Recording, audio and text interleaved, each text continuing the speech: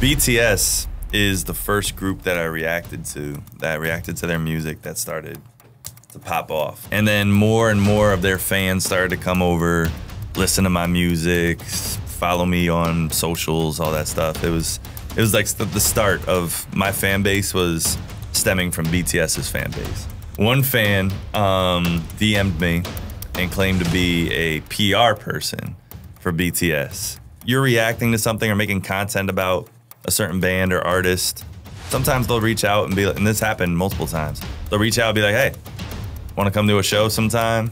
But we started talking a lot. It even got to a point where I became so close of friends with them over months that I gave them my YouTube password. At the time when you're not used to getting any views, any notice at all, any attention at all on the internet, and then all of a sudden it comes flooding to you, and like an opportunity like that seemingly comes your way, it just seems like it's an awesome thing, you know? Yeah. It's hard to tell what's real and what's not, dude. I totally get it, dude. You can support the Mike Squires and Friends podcast by subscribing on YouTube or downloading on your preferred podcast platform. The Mike Squires and Friends podcast is proudly sponsored by DistroKid. Looking to broaden your musical horizons as an artist? Discover DistroKid. With its smooth and rewarding music distribution platform, DistroKid offers unlimited uploads while ensuring artists retain 100% of their royalties and earnings. Join the community of over 1 million artists who trust DistroKid to distribute their music across major platforms like Spotify, Apple, YouTube, TikTok, Tidal, and so many others. Having personally used DistroKid since 2018, I can attest to their superiority amongst distribution services. Collaborating with fellow artists has become effortless, especially with the ability to easily send splits of songs, streamlining the creative process. With the DistroKid app, accessing these benefits is now more convenient than ever. Safely sign up or log in with two-factor authentication, upload releases on the fly, monitor earnings, and withdraw funds from your DistroKid bank. Stay updated on royalties through push notifications, effortlessly share hyperfollow links, manage account details seamlessly, and track streaming stats from Spotify and Apple. Additionally, explore Mixia for professional-grade mastering, DistroVid for music video distribution, and Instant Share for secure file sharing with collaborators, producers, and more. The DistroKid app is available on both iOS and Android. Download from the App Store or the Google Play Store to revolutionize your music career. Visit distrokid.com/VIP/Mike Squires to get 30% off your first year membership. Now sit back, relax, and enjoy this episode of Mike Squires and Friends.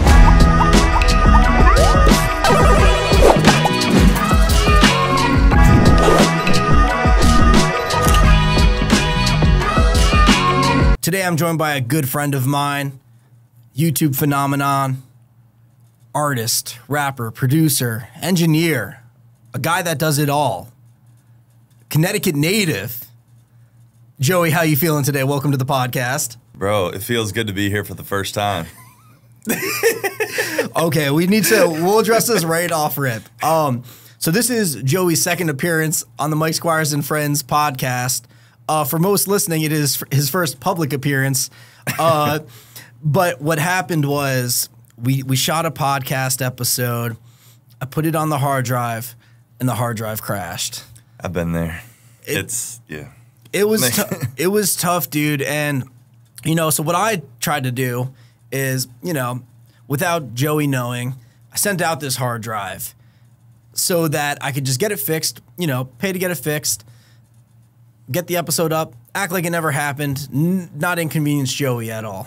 Easy peasy. That was the plan. What ended up happening is I sent out the hard drive, and they quoted me at a rate that just wasn't in the podcast budget. We're talking, a rent payment. There you go. I like that. We're talking 2024. We're talking a rent payment for this podcast episode, which I let the company know that I could not do that at this time. So then I had to pick up the phone, and I called Joey, and I was like, yo, I got some bad news, dude. And I had to give the lucky boy some unlucky news. And I lost my mind. I lost my mind. That was a rough one, man. Dude, I've never seen anyone so upset. I was just like, he was like, yo, I was so dreading making this phone call to you, Joey. But and I was like, yo, just don't worry about it. I'll just head back out. Because it was fun. It was fun last time we did it. It was a really good episode, though. It really was. Well, this is going to be an even better one. Because Because it has to be. This one's going to be a really, really good episode. So there we go. We're taking it up a notch. Well, Joey, for people that may not know who you are, can you give you a little explanation of what you do and where you're at? Yeah. I'd kind of break up what I do into 5 categories. I rap, I produce music, I'm a YouTuber, I'm a Twitch streamer, and I make anime reaction content. And now I actually moved over to movie reactions recently. Just watched Lord of the Rings for the first time. And do you react to the entire movie, like all the way through? Yeah, yeah. But yeah, those are like all the things that I do. So it's a lot. My brain is always on overdrive. I've realized how flawed of a human I am from trying to do all these things at once. I just talked to you about this a second ago. I was like, yo, your mind moves a mile a minute, huh? Or a mile a second, I think I said. Yeah. Like fast. You can't focus on just one thing. It's always. And then you said distractions. My distractions are another task that needs to be done. Yeah. That's my life. It's a little bit of a cheat code, you know, when you're focusing on one thing and you get distracted to focus on another productive thing. And, you know, having as many avenues as you have, you know, you have opportunities to be like, okay, I don't feel like doing this right now. Let's do a movie reaction. Yeah. You know, okay, I'm kind of tired. No more movies for today. Let's work on a song. You know what I mean? So I want to talk, like, where do you see like the most success? It's been on. Okay, well, it's on YouTube. Okay, but it's been through learning how to make music because I have a YouTube channel that's like my main YouTube channel.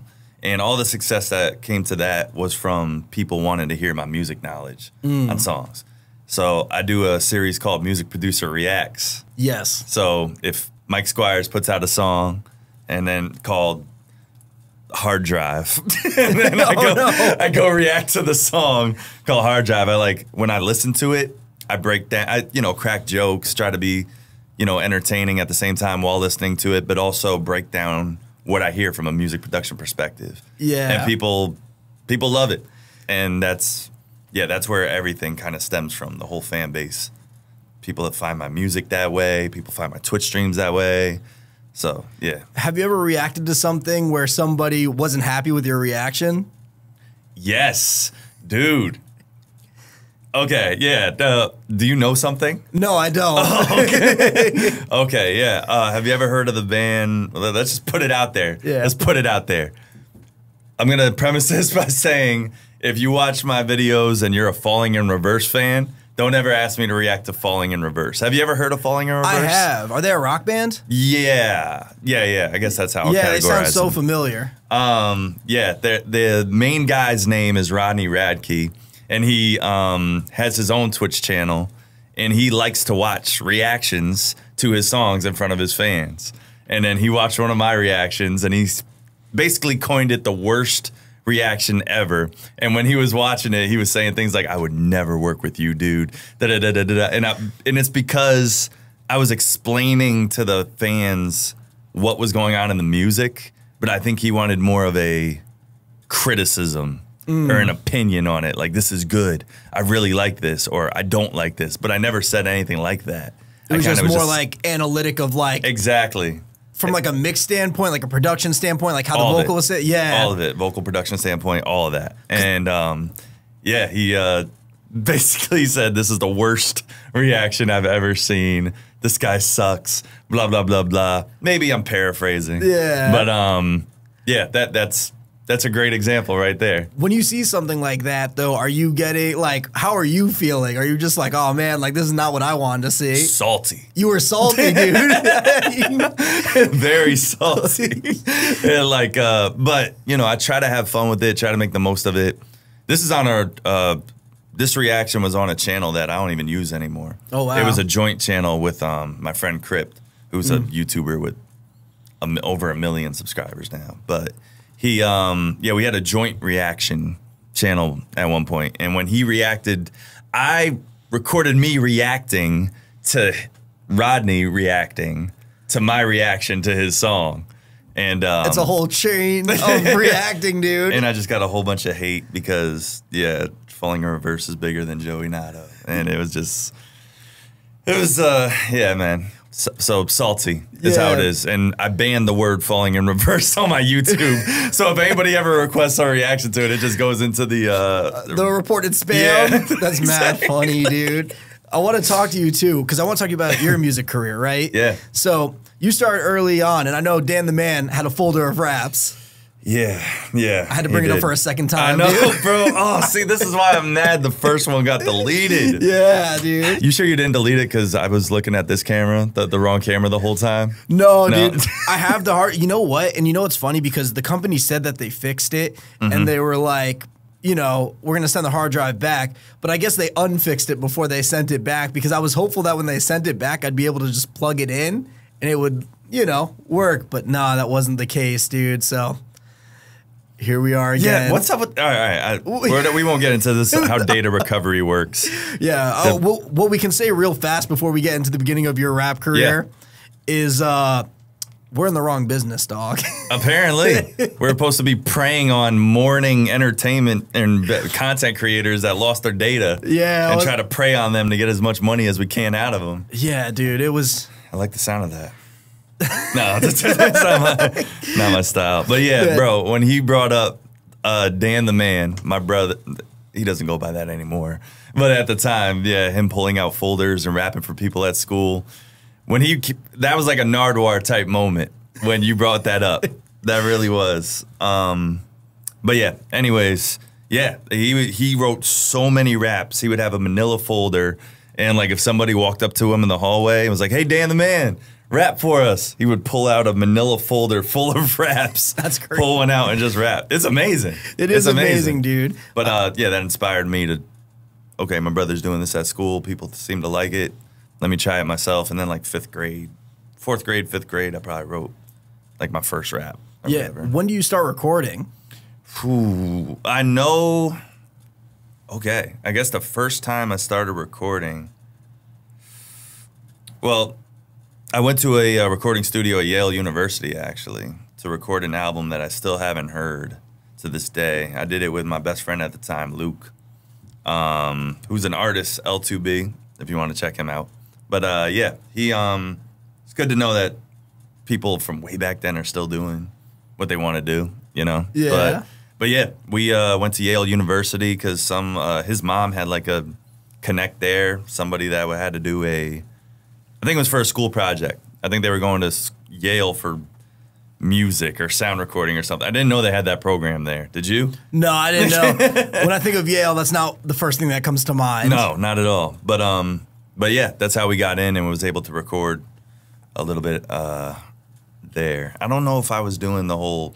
There was one point where, you know, Walmart microphone, put the microphone up to the speaker as close as you can and rap into it so that way you could hear the beat in the background. That's crazy. I wasn't on that level, dude. No, okay. Yeah, that's how it started. That's crazy. That's how it started. But yeah, the first professional studio experience was the Yale one. You said you never heard the album. How come? I don't know. It just never it just never happened. It was done. I'm sure she turned it into her teacher and got, I don't know, whatever grade she got. So somewhere in the universe there's like just this obscure, like Wu-Tang never heard this album before. Don't compare it to Wu-Tang. All the beats I made on a Yamaha keyboard. You know how they give you 6 tracks to work with or whatever? Yeah. That's how I made them. Which was fun now that I'm looking back at it. Is that the Yamaha keyboard that your parents got you? Yeah. There you go. Yep. So there's 2 things my parents got me for my music career ever. Is the Yamaha keyboard, which was important for me to learn music production. And then my saxophone in 4th grade, because I played the saxophone. That was the first music thing that I really did before starting to rap and all the stuff like that. So, yeah. And then in 6th grade, that was the big breakthrough. So the software I use for making beats is called Reason Studios. Yes. So my music teacher, Mr. Stevens, shouts to Mr. Stevens, he introduced me to that software in 6th grade. And I've been using it ever since. That's been my software of choice. So, yeah, that's the beginning of the whole music production ride. Yeah, and I want to talk to you, too, about the YouTube music community because, you know, I think about you when I think of that entire community, dude. And I know those ciphers that Crypt did. Like, I want to dive into all of it, dude. Listen, so Crypt's my boy. Like, I'm hoping that it works out where I get to go to his wedding later this year in Kentucky, okay? Like, he's my guy. He's definitely, and so I don't want to sound too biased here, but he's the one, he was the glue keeping the YouTube music scene together. And I think it was cool. It put a lot of people on to different talent that they wouldn't think to look for. You know what I mean? You wouldn't think to look on YouTube to find an artist you're going to play on Spotify when driving around and stuff like that. You know what I mean? And I kind of got general public's consensus on YouTube music when I was playing basketball one day, and then on the court, I was like, hey, do you listen to YouTube music or YouTube rappers? He was like, nah, man, I listen to real music, or I listen to real rap. And I was like, it's good to ask people those questions, though, without any, like, I didn't say I was from a YouTuber or anything like that. Yeah. I didn't say I made music. I just wanted to get an idea of what people thought about the scene. But they really put a spotlight, everybody that was involved in that time, of putting, people on notice that there's talent and people rapping in their bedrooms and, rapping and putting music primarily on YouTube. I think a lot of people since then have professionalized their look, made themselves a little bit more marketable online, which is great. But but TikTok's kind of doing the same thing now. TikTok's like the new wave of YouTube rap. What do you think of that? I think so. You're talking because I see all these open verse challenges, right? And that's kind of what comes to mind, where it's like it really gives anybody an opportunity to just, hop on this and see what happens. There's literally been careers made from someone hopping on an open verse. And where are they rapping it? In the video most of the time, right in their bedroom. Yeah. So or wherever. So yeah, that's kind of the do-it-yourself rapper, I think, was really, I think it inspired a lot of people. Yeah. I know for a fact it inspired a lot of people that watched people like Crypt and I can't think of any names right now, but myself doing it, you know what I mean? Because they were like, hey, this guy's just rapping right in his home studio or whatever and putting it on YouTube. People are loving it. I could do it too, so. What do you think made you guys stand out so much? Because for a hot second, you guys had the game on lock, dude. You couldn't open up YouTube without seeing you guys, at least for me personally. We did. One of the YouTube ciphers did go trending once, and I say we. I feel like I'm a part of every YouTube cipher. I only rapped on one, the first YouTube cipher. There's, how many was there in total? I know there was 3. There was at least 3 main ones. But we went trending, and I say we because I produced all of them. Oh, amazing, dude. Yeah, Crypt. Luckily, I produced one song for Crypt, and he was like, okay, this is my guy now. That's kind of how Crypt is. If you He'll go with something that's convenient, If he's like, okay, I need you to make this beat for me. Oh, I like that beat. You're my guy now until the end of time. I'm not doing it. I'm not gonna mess around messaging anybody else or anything like that. So, shouts to Crypt for that. But yeah, I think it was the camaraderie aspect of it. I think just the seeing, especially with the YouTube style videos, seeing everybody in their own environments, all in a collaborative effort to do something. One shot, you got somebody, this isn't exact, but one shot you got somebody rapping on a farm. The next verse, he's rapping in a Dick's Sporting Goods parking lot. The next shot, somebody's rapping in an actual studio. You know what I mean? So I think people seeing that and seeing all these different styles and how they attack the same instrumental, I don't know. That's what I think is what made it interesting. It's weird that you say on lock, because it didn't seem like that at the time. When you're in the moment, you're like, we're not doing enough. You know what I mean? Yeah. I think it was kind of a weird era, though, too, where it was just like, it was simultaneously you had the rise of the mumble rappers, you know what I mean? Where it's like you see all these SoundCloud artists rising up. I'm seeing YouTube, you guys doing, I feel like everyone, that was an era even with my music, on swaggy tracks. Yeah. I felt like I was dominating in that little corner of the internet, So I feel like it was a time where kind of everyone had their little pocket and were able to dominate their respective area. Yeah, I think so too. I feel like the SoundCloud era was right before, maybe it was fizzling out, and maybe that's why YouTube was next up. That would make sense. To put on the independent artists, you know what I mean? It's funny you mentioned swaggy tracks too, because when I was first trying to get noticed on YouTube and get my music noticed, I would go under the swaggy track songs. Every time they posted, I'd try to go down there as fast as I could and put, hey, I'm Joey Nato, I'm a rapper, you know what I mean? It would mean the world if you check out my song. I saw other artists doing it in more effective ways. I would just copy and paste their comment and put it, and then take I would go on different Google accounts that I made and like the comment, mad funny. so that way it would go up and people would see it. And yeah, I did that a lot. That was like the beginning of trying to get my music out there on YouTube. I want to talk to you about some of the music that you made, but I want to bring it back to like, you know, trying to get your music out there a little bit too, because what worked for me with Swaggy Tracks is I just emailed them. So I emailed them and I sent them our first release, no response back. I sent them the second release.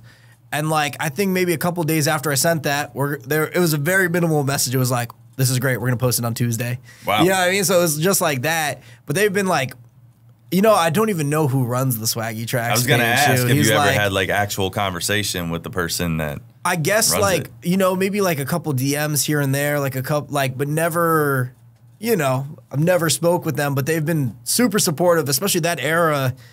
And it's crazy because that era of YouTube and getting posted on those YouTube channels were so strong that our songs are still getting streams to this day because of those YouTube channels, dude.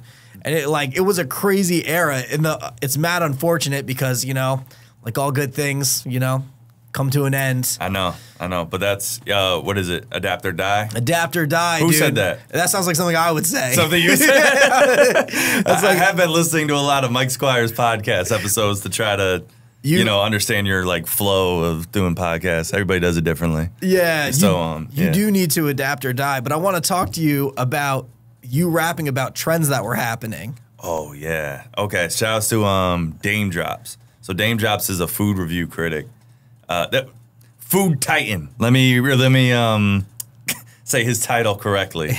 But yeah, shouts to him. He's from Connecticut. And he was kind of like my first YouTube mentor, basically. And he threw the idea at me. He was like, go on trending, see what videos are trending on YouTube, rap about them. Like make a rap summarizing what happened in the video. And this was before anything was happening on YouTube for me. I had like 200 subscribers, 300 subscribers, whatever at the time. And yeah, he was like, even if it's a music video, rap about the music video, which I've done. I rapped about Godzilla movie trailer. I rapped about a Sierra music video. I rapped about, I don't know. I've done a lot of Mr. Beast videos at one point. I want to talk to you about that in a second, but I want to stay on this. Yeah, we'll get into that too because it stems from that. But yeah, it was just a lot of waking up early, seeing what video was trending for the day, and just for some reason I say I don't really have talent. I have skill a lot when it comes to almost everything I do. And that, I don't know if that's like, have you ever thought of that? Like talent is something you're almost like kind of born with, and skill is something you've developed over time. Yeah, I think, you know, that is actually an interesting point, but I do think they're like hand in hand because I think you can become talented, like with getting better at your skill though, maybe. Hone on your craft. Because the one instance I always think of with this particular, you know, conversation is that, you know, John Mayer, Connecticut native, claims he wasn't a good singer, but would practice and practice and practice until he was able. Like apparently, okay, this is the John Mayer story. I'll tell it real quick. All right. So John Mayer worked at a gas station on the Merritt Parkway. He'd be doing the late night shift overnight, and like he would just be there behind there with his guitar and just practicing singing like all through the night.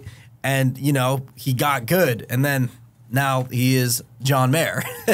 What a goat. Yeah, no, that's what I'm saying. So that's so dope. You know, like there's a lot of people that claim that they weren't talented, but, you know, because they hone on their skill, you know, and I think that applies to a lot of things too. But the thing why I mention that is because for some reason I was able to do these raps, summarizing these videos in like an hour and a half. Or I think like it comes 2 hours. More natural to some people. That's for sure. You know what I mean? I don't know how though. I don't know how, because he just told me like, hey, watch this video, write some bars about it, about what it's about, and then make a YouTube video rapping it.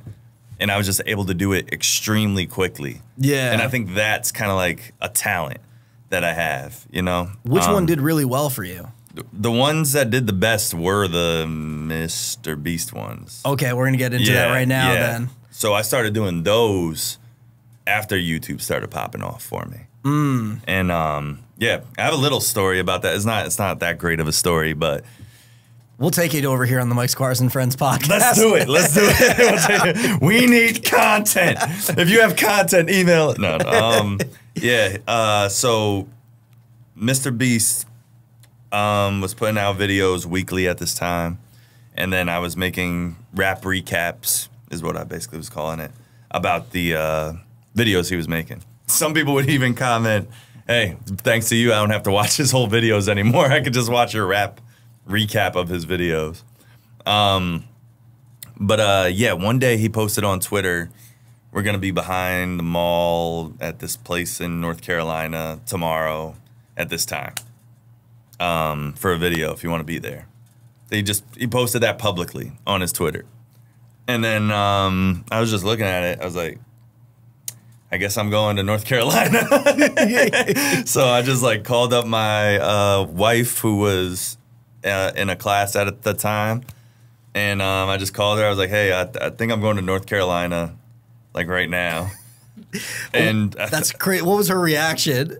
She kind of knows how I am. I'm like super spontaneous. And like once I have an idea in my head, you can't really shake it out of me. And I think this is something I've heard you mention too. If somebody tells you no, oh yeah, double down. Yeah, just like, you know. I don't like being told no, dude. It's like, but yeah, I don't want to interrupt. So nah, she knows what I do. She knows who I am. So she knew what she was getting into before we got together. You know what I mean? Yeah. She knows what type of person I am. So, and that's one thing I love about her for that. So yeah, it was cool. I jumped in the car and drove overnight on the highway, just straight at no New York traffic. Just over straight down into North Carolina. And then, yeah, when I got there, I was going there to show these rap recap videos of, you know, me rapping about Mr. Beast videos to hopefully show him or somebody in his team. And he was sick that day.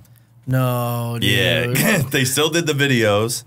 They never ended up putting the video out. Oh, after no. I know he put $100,000 into the video. That's right. Do you remember what the concept of the video was? Yeah, we all dressed up in dinosaur outfits and ran around. Oh, I definitely have seen like a video like that online too. It is out there. It is out there different, and that's why he did it, because it's worked in the past. But then he did it again, and this time it didn't. Why didn't they put this video out? I don't know, but he has a video. He put out a video on his main channel about videos he hasn't put out. Yeah. And it was mentioned there, and you can see me for one split second in the background putting on my dinosaur outfit. That's mad funny, my dude. shining moment on YouTube.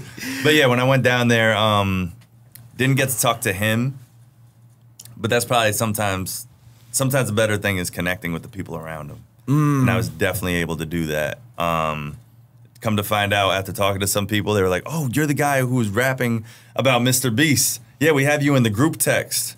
The video group text that we have, and like they knew who I was, they knew what I was doing, and I wasn't getting a lot of views on those videos. You know what I mean? A few thousand views, something like that. So it was just really reassuring, to know that it was being seen. And then I got to meet a bunch of people in his team, and they were all really good people, really cool, and yeah. And after that, they started like reposting my videos. And that's really dope. Yeah, yeah. So the team members, not Mr. Beast himself. But that's still cool, dude. Yeah, of course.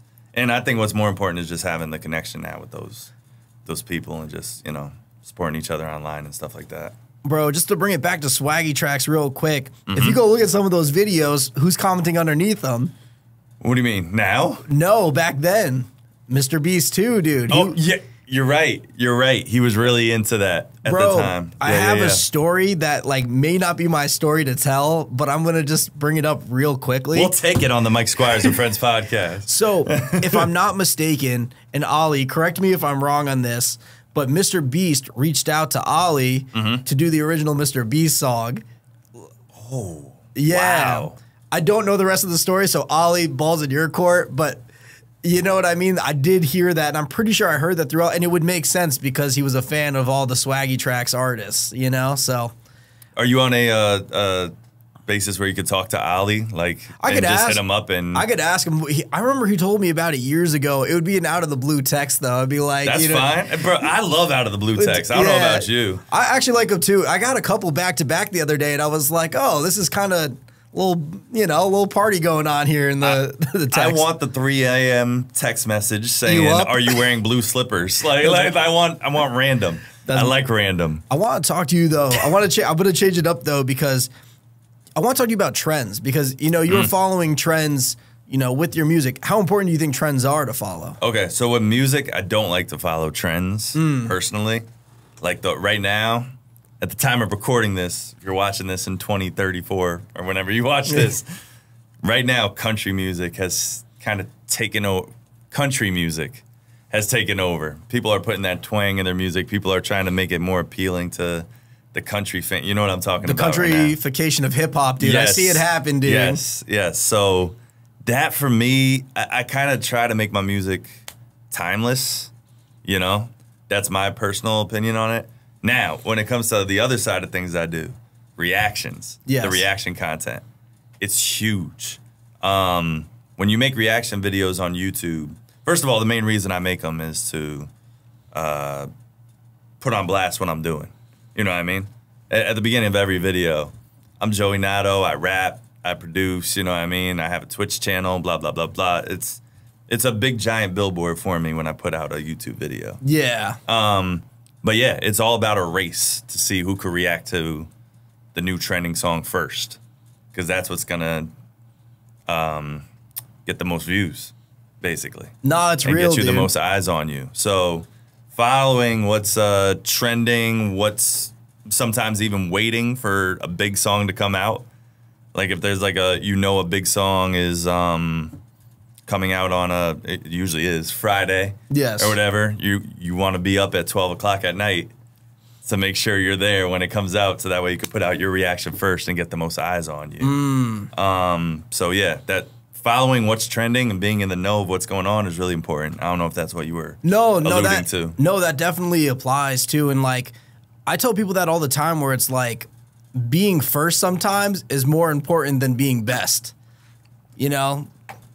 And it's interesting you say that, because right now I'm kind of going through a phase where I'm it's the constant battle of like, do I sacrifice quality for speed? You know what I mean? Yeah, and it is a sacrifice sometimes. Yeah, because I like personally when I put out a reaction video, because a lot of people's reaction videos are still shot image, the video's in the corner, and they're just looking at it and be like, oh, yeah, that's cool. But I like zoom outs, zoom ins, boom, full screen of the video, me in a little circle in the corner, you know what I mean? Like memes popping up. Like I like it. Make it like a production. Exactly. That's what I like to do. But obviously that slows down my speed. So I'm like in a weird spot right now where I'm trying to figure out if I want to keep editing the reaction videos or just keep them raw. You know what I mean? Sometimes raw is good for a reaction video, because sometimes people just want to see a raw, uncut reaction. Yeah. And but yeah. Well, you know what? What's something that's trending right now? The one thing that comes to mind, and it's a little like it's still kind of past its height, but the Kendrick Lamar and Drake beef. Okay, dude, yeah. That's something that I feel like is still. So I propose that for 2 minutes of this podcast, we talk about the Kendrick Lamar and Drake beef. Okay. And see how it applies. Oh, I see what you're saying. Because you're going to put it as a chapter. Yeah. And then see if that like has the most. Yeah, so we'll talk. Well, first of all, Drake or Kendrick? Who won it? Oh, it's obvious who won. Oh, okay. Well, right, we're right on the same page. We want to say it at the same time? Oh, yeah. All right, 3, 2, 1, Kendrick. Yeah. Okay. But I liked Drake's songs, though. I liked Drake's songs a lot, especially his last one that he put out. I love that beat. I know it's not the diss, yeah, but I love the beat. I liked his lyrics in it a lot, too. Are you talking about the Heart Part 6? Yep. Yeah. I liked it a lot. I don't know, like... But not like us. Yeah. That's really all you have to say. Yeah, I could hear it right now in my head. And it's crazy that DJ Mustard made the beat. I wonder if it's something he had tucked away. Bro. That Mustard sent them a long time back. It sounds like a throwaway beat. But you gotta doesn't it?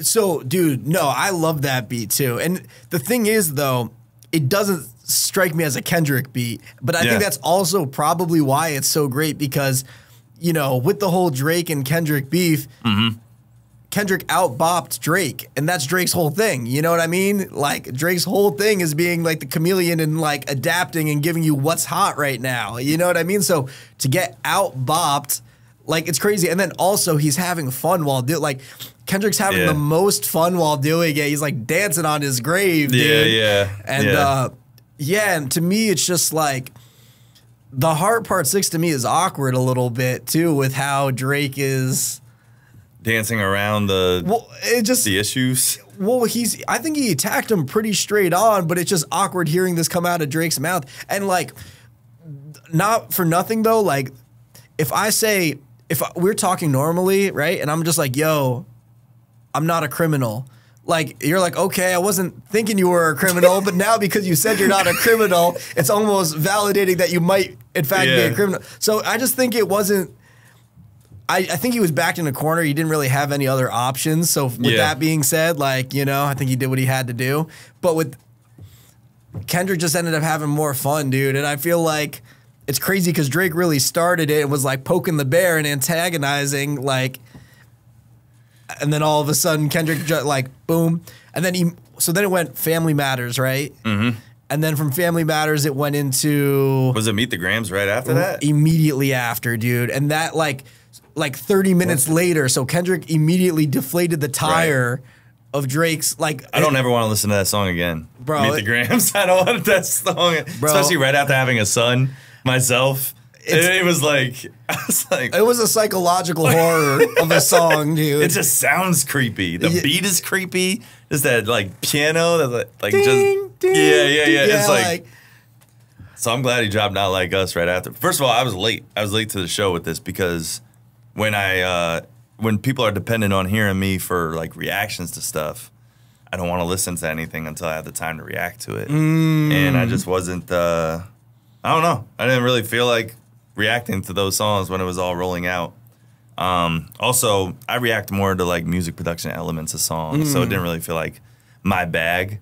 But Drake was not in his bag for this whole thing. If he was making the bops more, I think he could have won people over like that. Yeah, and the last thing too I'll say is Drake wasn't as focused as he should have been. There was a moment where he was like kind of coming at everybody, and there was a moment where he really needed to shift his focus to Kendrick. Yep. And didn't. You know what I mean? He was still talking about like Rick Ross and stuff. Yeah, and like, nah, it's just me and you, buddy. Like we're There's a lot of memes from the Kendrick and Drake beef. My favorite one was there was this video of this dude and like Drake's like, oh, my diss was hard, and everyone's like, no, like what? Like who's Dave Free? What is it? Like what? Like they're just like, what are you even talking about, dude? Like, and then they're just like dancing, like sometimes, but Drake has always had like. He thinks that the fans are smart, you know what I mean? And he treats them like they're smart. But I don't know. Sometimes certain things will go over the general fan base's head. Yeah. And that's why Not Like Us was also a big thing for Kendrick. Because a lot of times he'll be Mr. Lyrical, say things that have triple entendres and all stuff like that, yeah. And I think there's something to be said about this with everybody making their music, because at the end of the day, we're going to leave this beat, years are going to go by. What are you going to remember? In my eyes, you're going to remember two things. First thing you're going to remember is A minor. Yep. Like, it's just, that's, you know, and then the other thing, I think you're just going to remember the Not Like Us, like the vibe of that song. Like, you're going to remember it's how that song made you feel. This whole conversation, all I've seen in my head is the YouTube screenshot of the mansion with the iconic, dude. And then all I hear in my head when you've been talking the whole time, I've been following everything you're saying, but all I hear is dun, dun, dun, dun, dun, dun. That's all I hear this whole time. It's like it's haunting me. But yeah, but it was entertaining. I was late to the party, but then one day on a Twitch stream, I was like, hey, I'm going on. I'm gonna finally react to everything in one go, and it was a dope experience hearing every song back to back to back to back to back. Yeah, but yeah, I want to talk to you too. I want to bring it back to like the YouTube community, right? So what was like one of the things when it started fizzling out? Like what was one of the things you noticed? Because things change all the time. Some artists started getting bigger, some started getting more successful, and then egos became a part of it. I think I don't want to speak too much for Crypt here, but I think he stopped doing the. First of all, they were a lot of work to do it's a lot of work to get a lot of different artists to cooperate in a short amount of time. Believe it or not. Trust me. And I say that That's because my reality, you're dude. doing your 50 States project right now. Again, PTSD mid podcast, but continue. But yeah, but not only that is it like hard work to do all that, deal with all these different personalities and people's preferences and all stuff like that, people's speed of work and how quick they're gonna get something turned into you, but also just people being left out. People are like, oh, your YouTube cipher, I want to be on the next one. Well, I wasn't gonna have you on this one. Like, oh, well, I'm going to say something about that now because I'm pissed off and blah, blah, blah. That was happening a lot. And then, you know, it kind of just became less fun. That's the big thing. It kind of sucked the fun out of it a little bit when people started acting that way. Things easily get ruined when they stop becoming fun, dude. You know, and that's like why a lot of things die. Because it's like, if you don't enjoy doing it, we're not going to do it. Exactly. You know? It's not something we had to do at the time, but it was putting some artists on, and it was just, for me, the best thing about it was the networking, by far. I'm not the best networker. I know you are. We talked about this a little bit last time.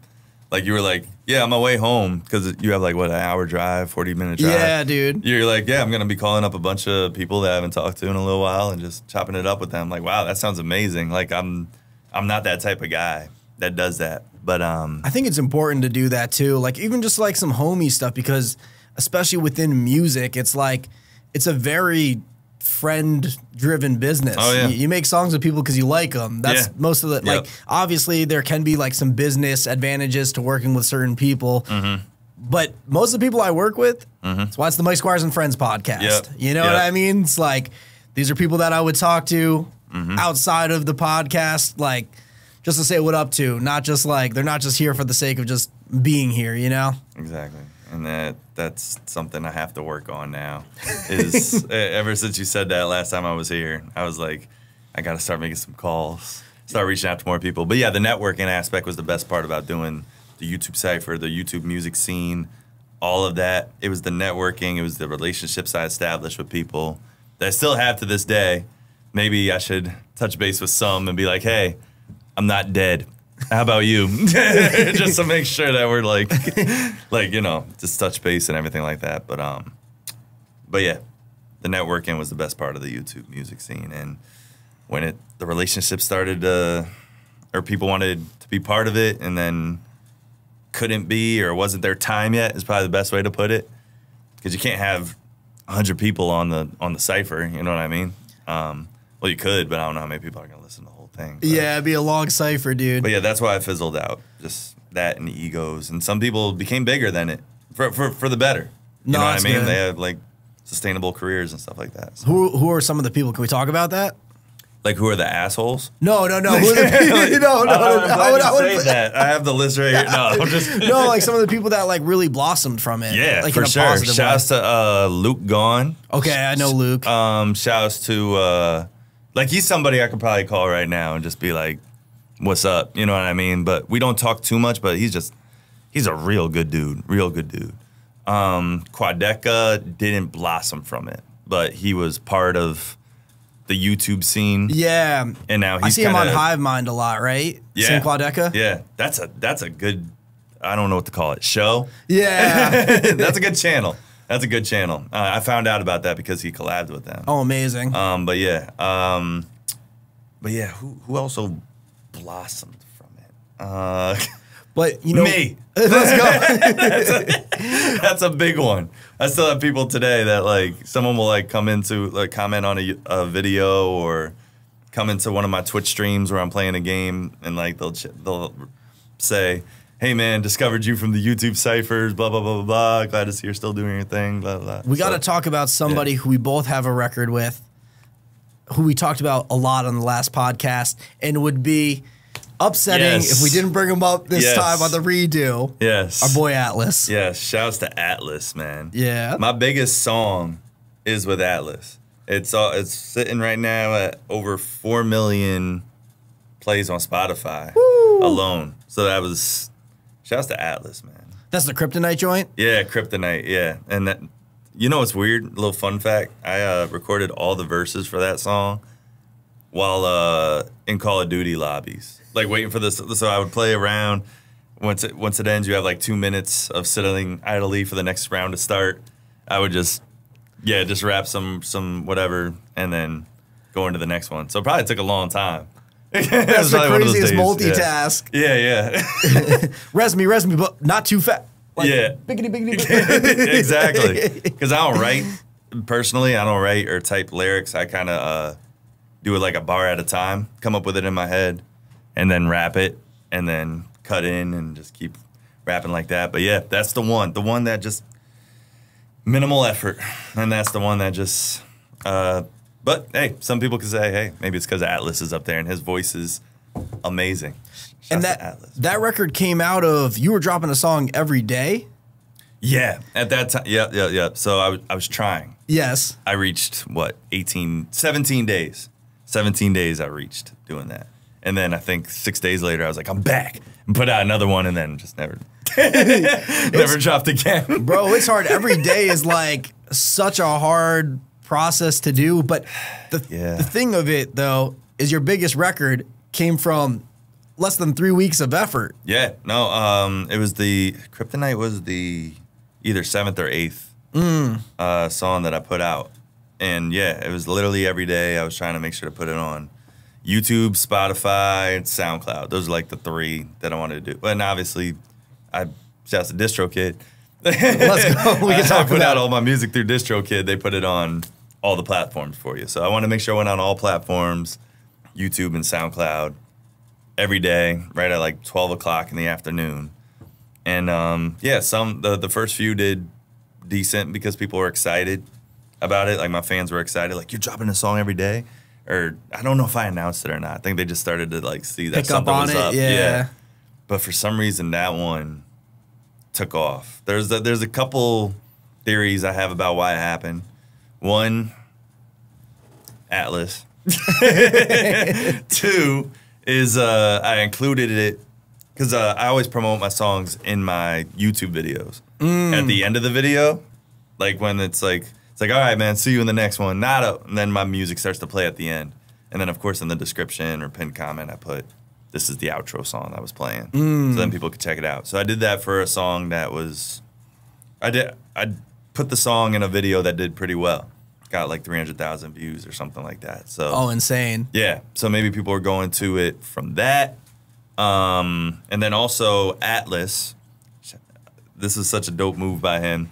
He dropped a Kryptonite, 3 Doors Down Kryptonite cover on the same day that I put out the song, and then promoted it on his YouTube channel too. So that's very smart too. Yeah. And I think people underestimate how much power some of these YouTube channels have when your song gets used in the outro and things like that, because this is a major throwback. So Ray William Johnson used to have a vlog that he used to do. Don't remember the name of the vlog. Okay. But what I do remember is in the outro, he would use this artist, Out of Sight's music. And that's how I became aware of Out of Sight, an artist that, you know, I'm still tuned in with today. And that was over a decade ago. So, you know, you never know who's listening to what when your music's like just lightly in the background. Yeah. I think I think the best strategy, this is kind of tough for me because I make a lot of songs. I have a big catalog. So I always want to like put people on to different songs that I've done because I'm proud of a lot of them, you know what I mean? But I think the best strategy is to make that one song your outro song or your intro song for a video or for your content. So people just, because people will naturally start, it's like what the radio does to trick you into liking songs, right? Oh, yeah, dude. Plays it over and over and over. It's like, oh, I didn't like this before, but now I love it. Yeah, so you want to hear a fun story that's not so fun but still fun? Yes. So the Mike Squires and Friends podcast, you're familiar. Yeah. There's an intro song that plays when there's a little animation going on. That is one of the 50 State songs. Oh. But I sent it to the artist. They put verses on it. Sounded great. I haven't heard from them. I don't have the stems, dude. So if you're that artist, dude, What's going on? Bro, it's so fire. Like, and I don't know what to do with it, but it's like. So this is one of the songs that hasn't been put out yet. Correct. And you just want it mixed properly and sounding right so that way. Yeah, well, and I don't know, like, you know what I mean? I'm trying to figure it out, like, with the artist, too, because maybe they're not happy with where the song landed. But from my perspective, I'm like, yo, this is the one, dude. It's one of my favorite beats, too. So I'm like, but now, because of this, the beat is in purgatory because I don't know if they want to do it, if they don't want to do it. Like, you know what I mean? So... When did you, could you say what state it is or no? Is that too much? I don't want to narrow it down. Okay. Is it in the west, east, north, or south? We'll not narrow it down. Wow, okay. Yeah. But yeah, so. I will say it's fire, though. When's the last time you reached out to them? I've reached out a couple times, tried to reach out through homies and haven't heard much back. Oh, damn. It's tough, dude. It's tough, so. That's weird, though. I feel like that's weird. Like, it's just a simple thing, like. But who knows? You know, I'm somebody who... I never try to be judging, right? Because I just don't know what anyone's going through. Because, like, for all I know, he's going through some life stuff and just can't get back to me. You know what I mean? And this applies to everything that you do. Like, try to take it with a grain of salt. You know what I mean? Because you just never know what someone's going through. For all I know, he's having the worst time of his life, or vice versa. He's having the best time of his life, and he's just like can't deal with it right now. You know what I mean? So it's like. I'm not tripping either way, but a good way to like run through life is just knowing that nobody owes you anything. So this way, like, you know, when things like this happen, you're just like, whatever, you know? I respect that. It kind of goes back to the, I'm sorry. No, I was going to say it is a fire song though, so it does hurt me on the inside. I saw the pain in your eyes when you said it. You're like, yo, this is the one, and you just won't respond. And he reached out to homies too, like, oh. And the song is done. That's the craziest part to me, dude. Like, you know what I mean? Like, that is the hardest part of the process. You know? I hope everything is all right with this particular individual. I'm sure they're okay, but I would love to get that song. Yeah, I see. but we'll keep it pushing, dude. I was gonna say eggs in one basket. That's a whole nother reason not to put your eggs all in one basket. It kind of goes right back to the beginning of this podcast where it's like, you know, we're talking about all the different things that you do. That's what I was going to get to. That's why I do so many different things, because if one collapses, I have something else to pick me up. You know what I mean? So that's kind of where I'm like. It's very important to not keep all your eggs in one basket. I've had plenty of baskets, you know, phase out, get destroyed, like, because, you know, I have been at a point in my career where I did have a lot of eggs in one basket. And then that basket disappeared. Like, this is like... Is it touring? Well, touring... So, it's not touring because touring was... it was kind of my choice to take a step back from touring. You know what I mean? Where it's like, I felt like... That's the thing. When you're in control, like, that's the best case scenario. You know, when you can make calls like that where you're like, okay, I don't want to do this run, so I'm not going to. Yeah. But, you know, when you're working, like... So, the particular story I'm talking about is I was just working very closely with an artist, doing a lot of videos for them, and they just didn't hold it down on their end. You know what I mean? So it's like... I think we all have multiple stories about that happening. Yeah. Don't you have a story about, like, you got to correct me on this because I think I'm going to say it wrong. But I'm scared. Did you get scammed or almost scammed or... Scammed or almost scammed? Could you be more specific? Someone was like fake. Multiple times. Someone was pretending to be somebody. Yeah, okay. You did a reaction to a K-pop group. This is the one that I'm talking about, dude. We talked about this last time. We did talk about it. And then you had an amazing story to follow up on it. Okay, let's tell yours. Are we going to redo this? We can redo this, yeah. Okay. Yeah, mine is pretty messed up, man. Oh, I already know what mine is, too. Yeah. So, BTS is the first group that I reacted to their music that started to pop off with my reaction videos. Because I was doing reaction videos. They were doing pretty good. Like somebody with 1,000 subscribers getting 20,000 views on a reaction video, that's pretty good. But when I reacted to a BTS one and explaining what was their music production like and how they were putting their songs together based off what I was hearing, it's like 200,000 views overnight, whatever it was. So that's what really started getting things going. So then I was like, okay, people like the BTS reactions. I'm going to start doing more. You know, this is in 2018. And then more and more of their fans started to come over, listen to my music, follow me on socials, all that stuff. It was like the start of my fan base was stemming from BTS's fan base. But then one fan, or yeah, sure, because a PR person could be a fan, right? One fan DM'd me and claimed to be a PR person for BTS. And they were kind of secretive about it and stuff like that. But, you know, I think it made sense. Like, if you're reacting to something or making content about a certain band or artist, sometimes they'll reach out and be like, and this happened multiple times, they'll reach out and be like, hey, want to come to a show sometime? Want some merch? You know what I mean? And that's what happened with this person. But we started talking a lot. And they were claiming to, you know, have like a relationship with one of the BTS members and stuff like that. Which I was like, oh yeah, it's the music business. Stuff like that happens. You know what I mean? But yeah, they sound so naive. Long story short, I basically ended up getting catfished by this person. They didn't take anything from me. It even got to a point where I became so close of friends with them over months that I gave them my YouTube password to go in to watch a video. Yeah. Like, it was because I thought they were in like labor or something during that time, and they just wanted to watch the video that I put out. But it's at the time when you're not used to getting any views, any notice at all, any attention at all on the internet, and then all of a sudden it comes flooding to you, and like an opportunity like that seemingly comes your way.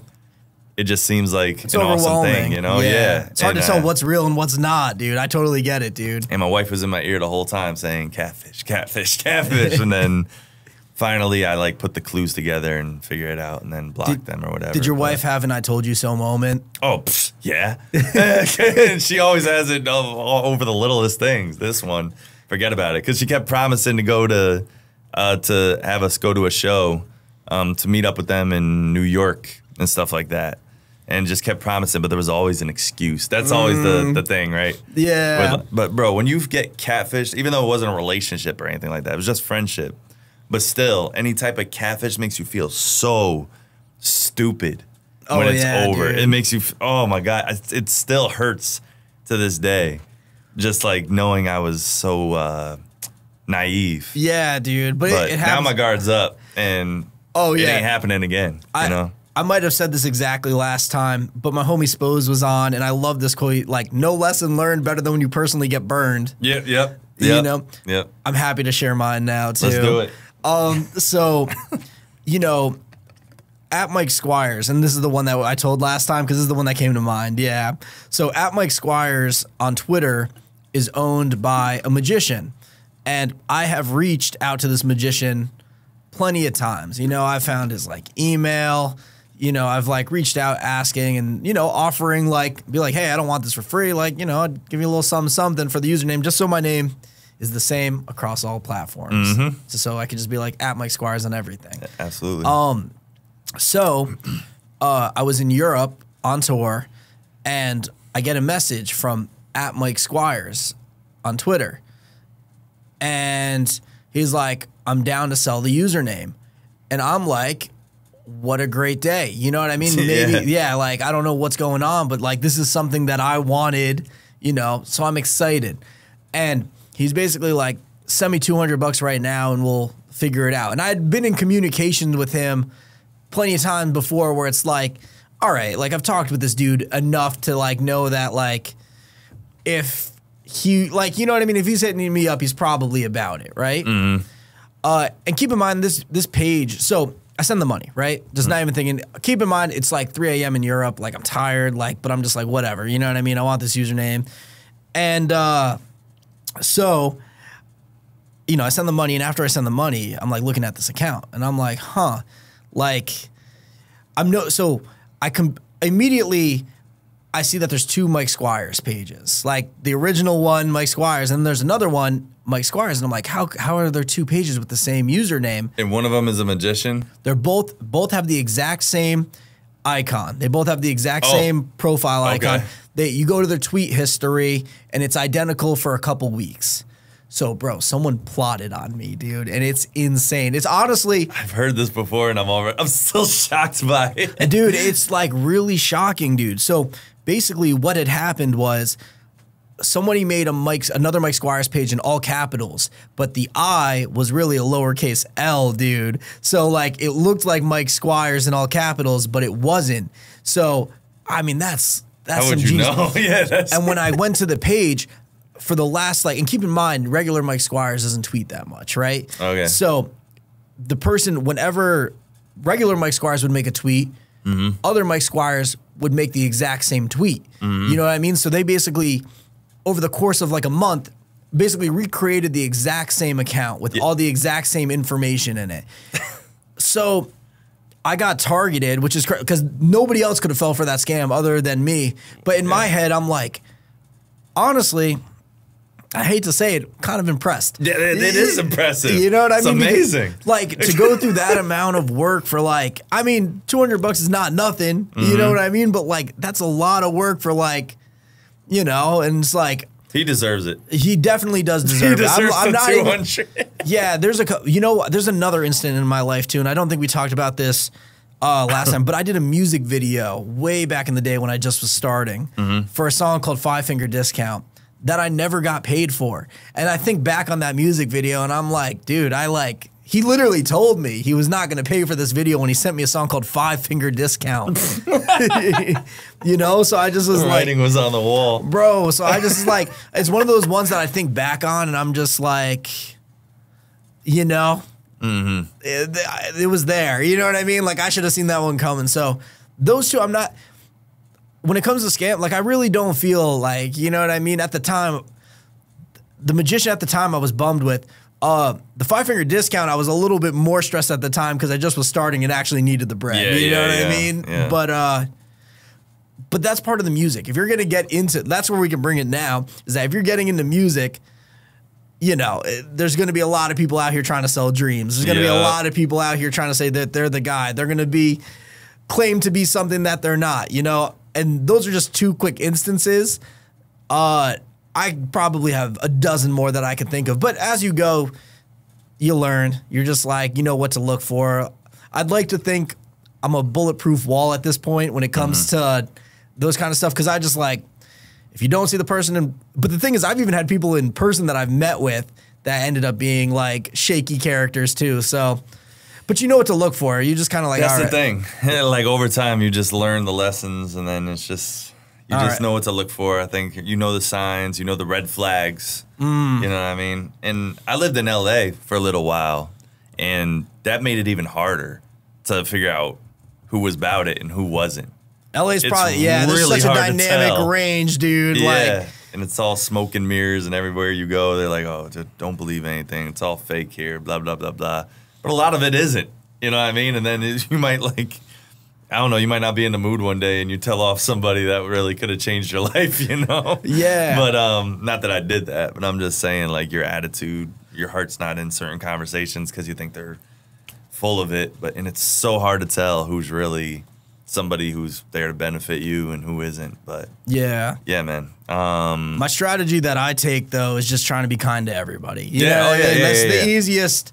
Of course. Easiest approach, you know what I mean? That doesn't mean you have to work with people. That doesn't mean you have to like... Just respect. Yeah, and I think respect is something that is very important within music. I think I've gotten way more done off of respect than I have anything else, you know? So building respect is an important thing, and I think that comes with, you know, everything that we've been talking about in the pod, you know, networking, you know, being a cool dude, being a team player, being, you know, just being honestly yourself and just truthful and not putting up any weird anything, because like people can see right through that. You're a great representation of that, because I think you're like I don't know how to explain it. You're not somebody who I would think would be hanging around all these hip hop artists and like stuff all like that. You know what I mean? Just based off your personality and how you come across and how you carry yourself.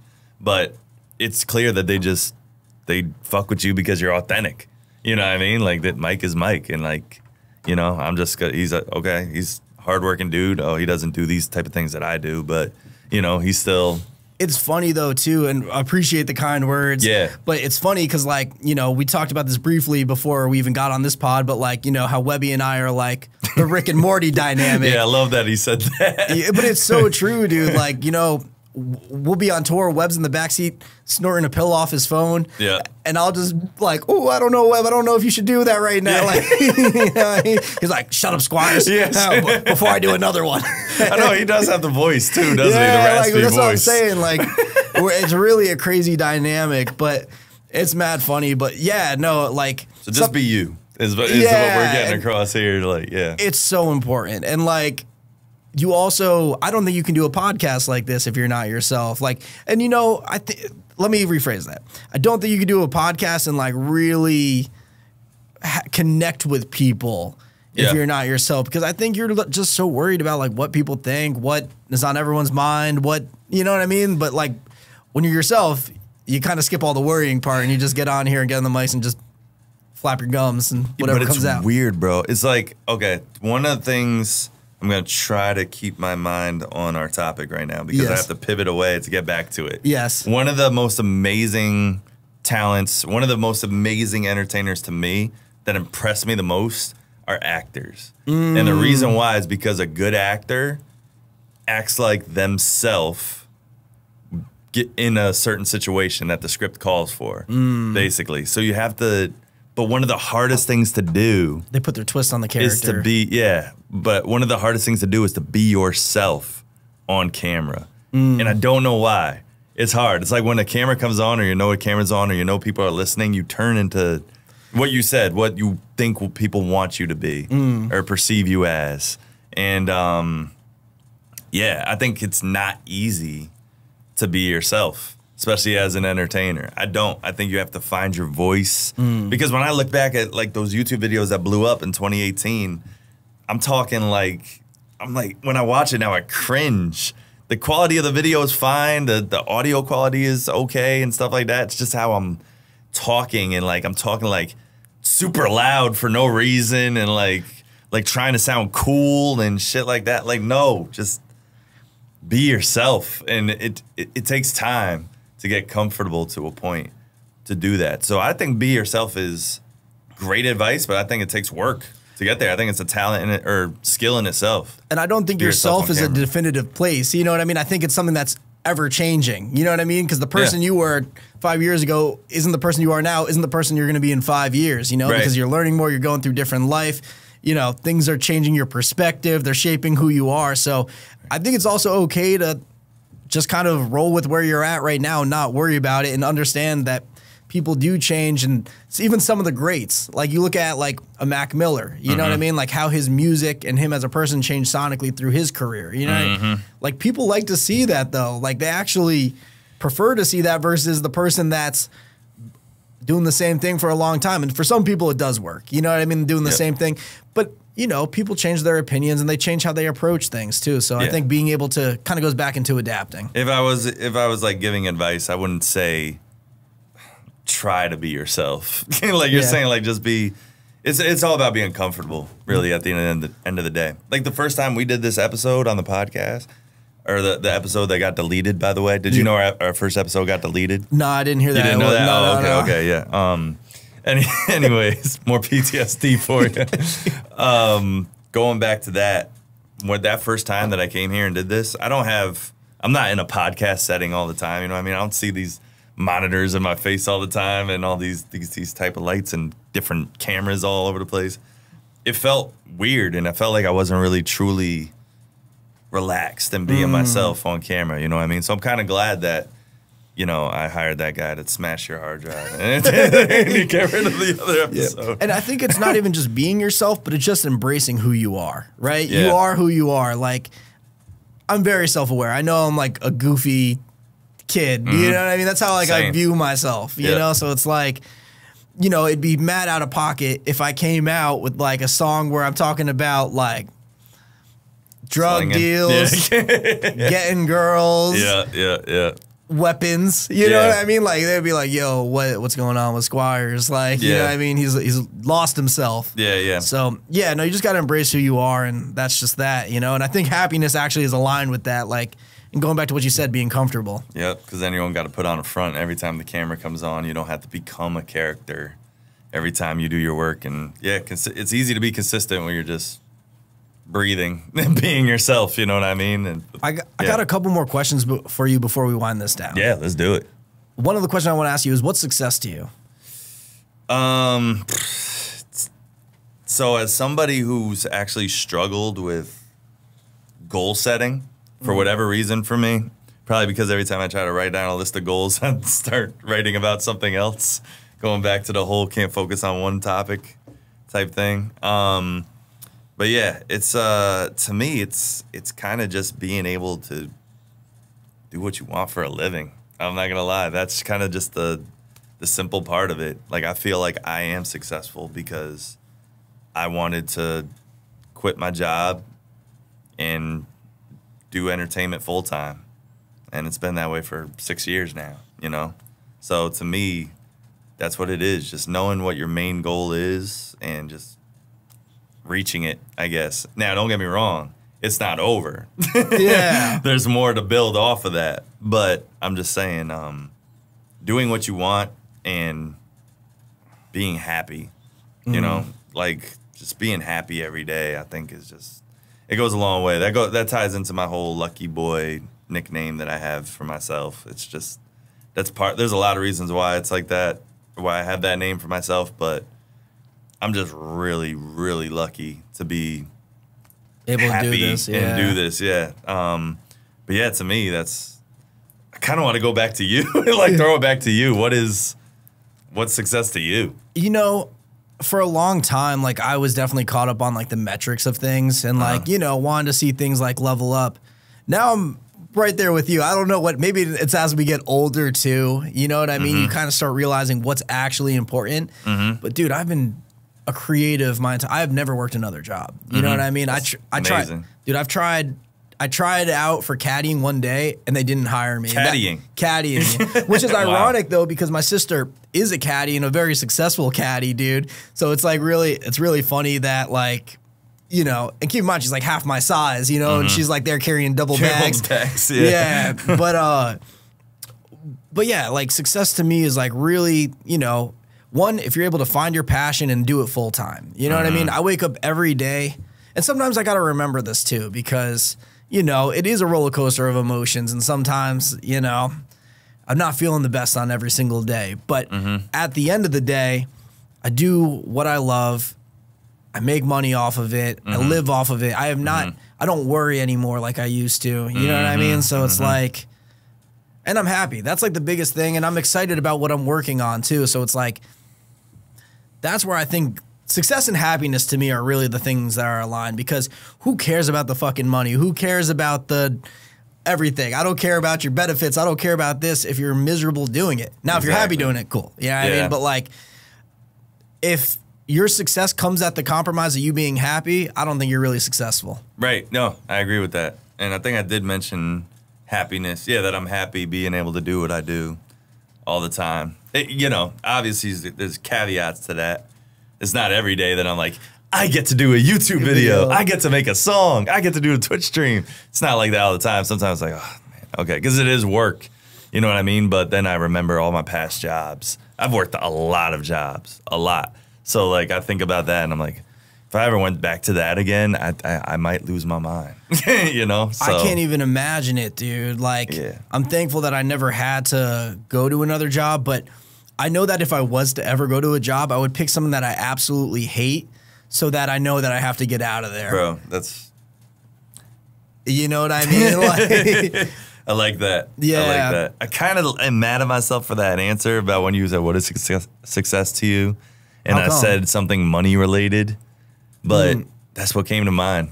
I didn't want to like... But it's not even just so much, like, I don't view it as like money. I view it as being able to like live off of your career. Like, that's the difference, because... That's freedom. That's freedom. You know what I mean? Where it's like, you need... It's hand in hand. You know what I mean? Where it's like, your happiness comes from success doing what you love. You know what I mean? And success doing what you love is being able to live off of it. So that's why, you know what I mean? I don't view it as like a monetary thing where it's like money is my happiness and my success is more the freedom. Like you said. I've never had like a money target in my head or anything like that. I don't think you can when you do this. And like, you can hope like and think things are going to work a certain way, but like, I don't think you have the longevity in this career because the money comes and goes. You know, I've had great months where I'm just like, oh, I'm alive. This is great. I mean, unstoppable. Next month, I'm dead. Oh yeah, next month I'm just like, what? You know what I mean? Like, how are we going to even keep this pushing? You know, so it is a roller coaster, and the key is to not get discouraged as you're riding that roller coaster. Right, right. It's like the freaking stock market, basically, just up and down. But yeah, like me personally, I have like 10 revenue streams every month that comes in, and that's why I like doing so many different things.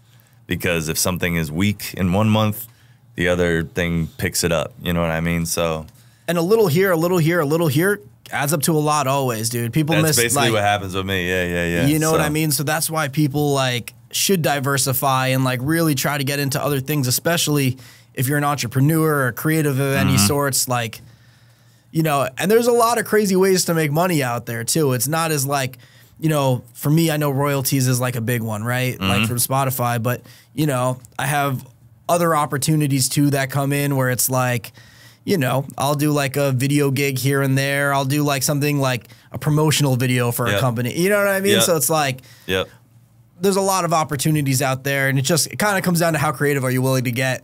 But I want it that way though, you know, because I'm in the same bag. Like, you know, I get the sponsors, the YouTube video money, have a Patreon page, Twitch donators, music streams, people pay for beats, mixing, all stuff like that.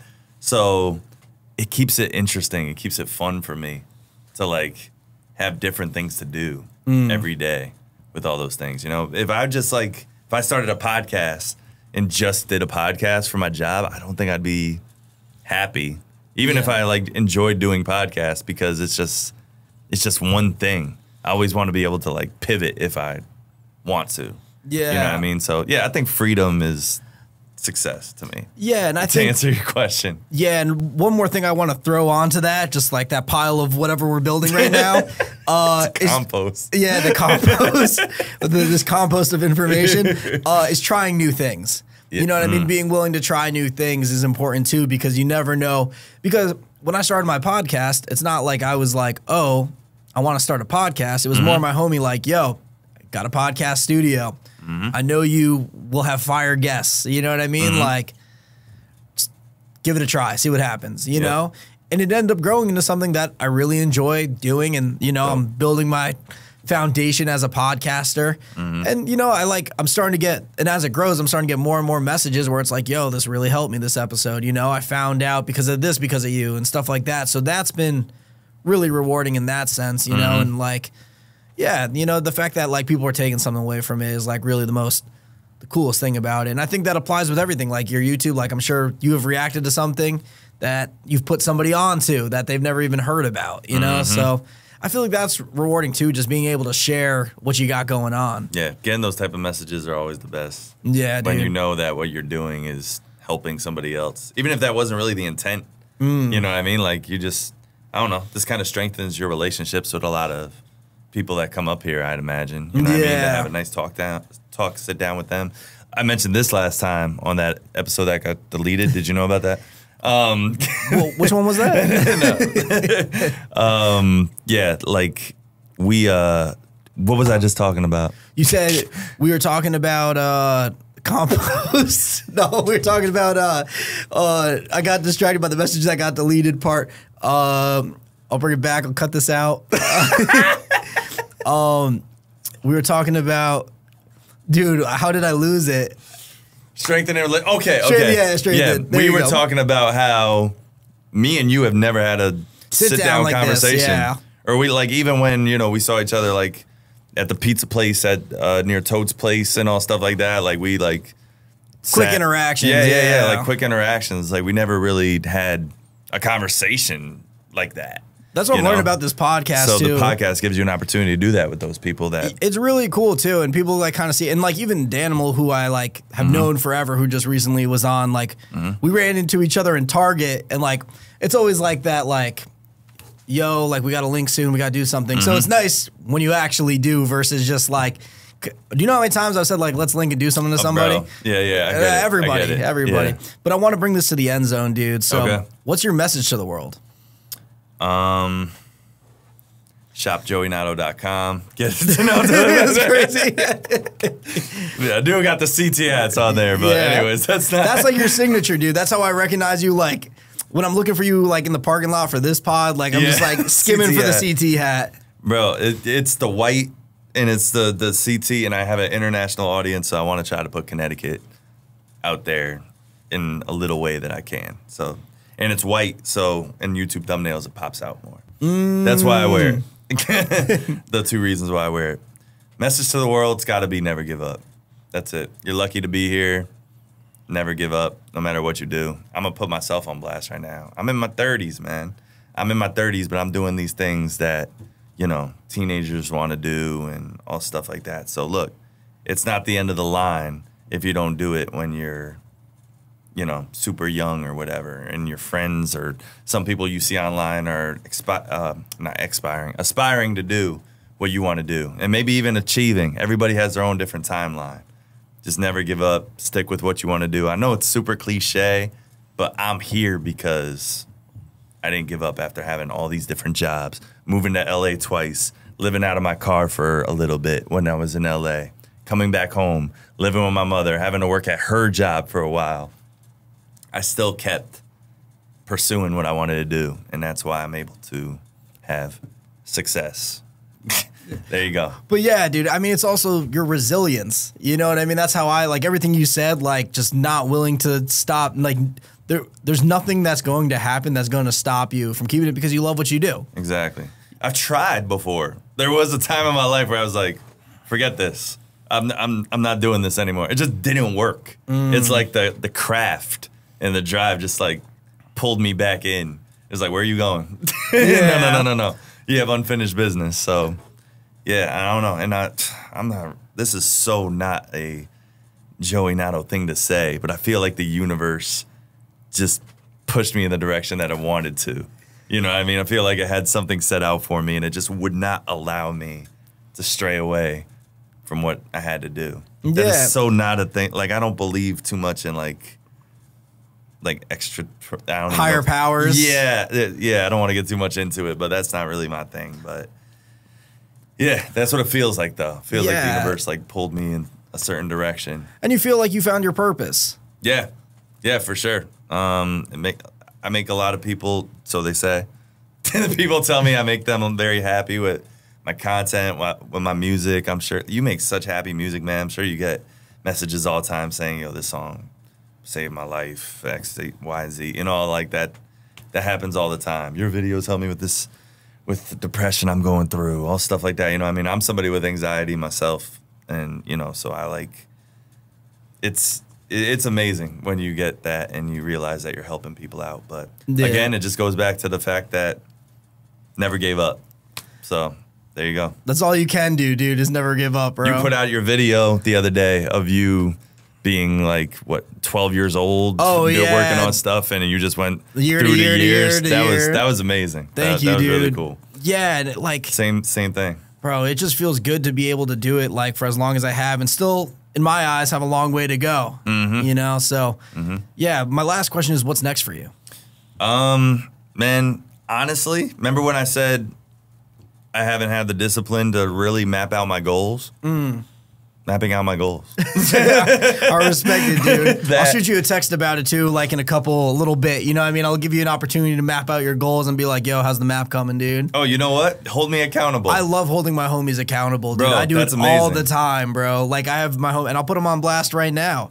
Jet, I've been asking for a verse for 3 weeks, dog. Where's that verse, dog? Like, you know what I mean? Like, but I think holding your people accountable is important. And honestly, that makes you a better friend, because I think a whack friend is like going to be like, nah, yes man. You know what I mean? But like, nah, dog, I need that fucking verse. Bro, I'm so, I know you want to wrap things up. Yeah. One of the things that I love my friends for is they would absolutely tell me if something I made was whack. They would tell me if it was trash. They would tell me if I needed to redo something. They'd be like, yo, I know you worked 2 weeks on the song. It's not delete it. Yeah. You know what I mean? So I've always had friends that just kept it real with me, and I'm so grateful for Circle that. is so important, dog. Yeah. The circle is so important. But Joey, if people want to find you, how can they connect with you? At Lucky Boy Nato on Instagram and Twitter or X, whatever. Yeah. If you type in Joey Nato on YouTube, I have 4 different channels. Pick one, have fun. Go And then subscribe on to Twitch, all of them. Yeah, on Twitch. We like play games over on Twitch. Sometimes make music live on Twitch. So you can come through there, just Joey Nato. I'm everywhere. And just let me know. If you let me know specifically you listen to this podcast episode, I'll make sure we have a conversation together because I'll love you for it. Let's go. Mike is the man. So Joey's also the man. But he's more the man. But he's the man too. Man. Joey, I appreciate you coming on, dude. Yes, sir. For the first time. Yeah, for the first time. There was no deleted episode. Not at all. That was mentioned a couple times in the spot. It's time to go, dude. Goodbye.